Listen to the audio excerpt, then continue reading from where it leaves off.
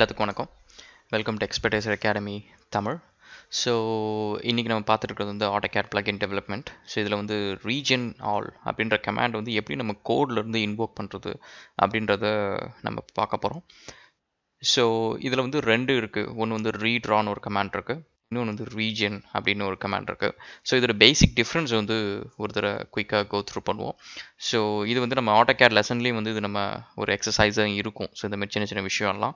So அதை பற்றி கொஞ்சம் அப்புறமா பார்ப்போம். ஸோ இப்போ வந்து இந்த கமாண்டு இதுக்கு நம்ம என்ன பண்ணுறோம் அப்படின்றத பார்ப்போம். ஸோ இப்போ வந்து ஃபஸ்ட்டு வந்து ரெண்டு மெத்தட் இதில் பண்ணுறோம். ஸோ ஒன்று வந்து அப்டேட் ஸ்க்ரீன். ஸோ அது என்ன பண்ணுன்னா அப்ளிகேஷன் அண்ட் எடிட்டர் ஆப்ஜெக்ட்ஸ் இது எல்லாத்தையும் போயிட்டு அது வந்து அப்டேட் பண்ணும். So that is one thing. And the next one is the region. So அது வந்து எடிட்டர் ஆப்ஜெக்ட்ஸ் எல்லாத்தையுமே வந்து ரீஜென்ரேட். ஸோ தட் மீன்ஸ் ரீகால்குலேஷன் அது எல்லாமே பண்ணும். திரும்ப ஸ்க்ரீன் கொண்டு வரது அதான் பண்ணும். ஸோ அப்டேட் ஸ்க்ரீன் மெத்தட் என்ன பண்ணும், ரீட்ராஸ் the application R the document window. So அந்த விண்டோ அந்த அப்ளிகேஷன் அது ரெண்டுத்தையும் வந்து ரெஃப்ரெஷ் பண்ணும் pretty much. And region command என்ன பண்ணுன்னா ரீஜென்ரேட்ஸ் கிராஃபிக்கல் ஆப்ஜெக்ட்ஸ் இந்த ஸ்க்ரீன். இப்போ நீங்கள் ரெக்டாங்கிளோ சர்க்கிளோ டைமென்ஷன்ஸோ ஏதாவது வச்சுருக்கீங்க அப்படின்னா அது எல்லாத்தையும் வந்து உங்களுக்கு ட்ராயிங் ஸ்க்ரீனில் கொண்டு வரும், ரீஜென்ரேட் பண்ணும்.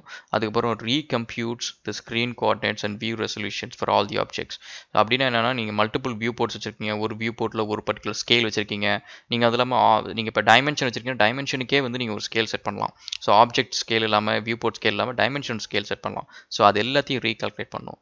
அதுக்கப்புறம் ரீஇண்டெக்ஸஸ் தி drawing database for optimum display and object selection performance. So இது என்னன்னா இது வந்து நம்ம இந்த சிஸ்டம் வேரியபிள்ஸ் அப்படின்னு சொல்லிட்டு அதில் ஒன்று இருக்குது. அதில் வந்து நிறைய செட்டிங்ஸ் இருக்கும், அது எல்லாமே நம்ம கண்ட்ரோல் பண்ணலாம். ஸோ அது எல்லாத்தையும் நான் குயிக்காக ஒரு லெசனில் கோ த்ரூ பண்ணுறேன். ஸோ இது பேசிக்காக வந்து நம்ம AutoCAD DDBG வந்து ஒரு டேட்டாபேஸ் மாரி அதோட இண்டெக்ஸஸ் எல்லாத்தையும் வந்து ஃபஸ்ட்லேருந்து பண்ணும். ஸோ தட் இந்த இண்டெக்ஸஸில் ஏதாவது கேப்ஸ் எதாவது இருந்துச்சுன்னா அது எல்லாத்தையும் டிஸ்கார்ட் பண்ணிட்டு உங்களுக்கு ஃப்ரெஷ்ஷாக வரும். ஸோ இப்போ என்ன பண்ணுறேன்னா இது உங்களுக்கு ஒரு கமாண்ட் ஆட் பண்ணிட்டேன். இதை நீங்கள் என்ன பண்ணலாம்னா உங்களோட எல்லா அப்ளிகேஷன்லேயுமே வந்து ஒரு ஹெல்ப்பர் லைப்ரரி இல்லை ஒரு ஹெல்ப்பர் கிளாஸ் மாதிரி ஒன்று போட்டு அதுக்குள்ளே இது நீங்கள் எழுதிட்டீங்க அப்படின்னா நீங்கள் உங்கள் த்ரூ அவுட் தி அப்ளிகேஷன் உங்களுக்கு எப்போல்லாம் வந்து ட்ராயிங் ரீஜென்ரேட் பண்ணுமோ அதை நீங்கள் வந்து குயிக்காக அந்த ஃபங்க்ஷனை ரன் பண்ணிட்டாலே போதும். ஸோ இது வந்து ஃபஸ்ட்டு அப்டேட் ஸ்க்ரீன் பண்ணும் அண்ட் செகண்ட் வந்து ரீஜன் கமாண்டை ரன் பண்ணும்.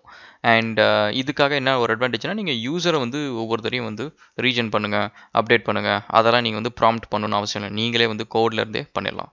Okay, thanks for subscribing to our channel guys. If anything just let us know. Thank you.